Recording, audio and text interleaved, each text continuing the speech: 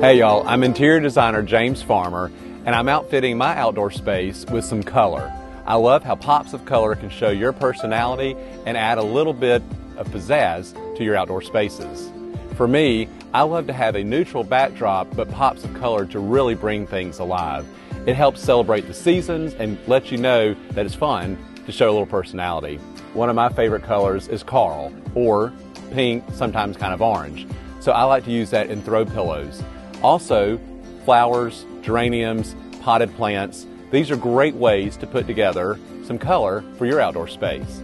And one of the easiest things that you can do is run to the grocery store, a bag of lime and lemons. It makes all the difference in the world. So if you've got a neutral backdrop with your fabrics, the color really pops from citrus, flowers, and your fabrics. For me, green and white is always right, especially outside in the garden. It's visually cool to see that color combination put together. So I rely on nature and your landscape background to be that green and white setting.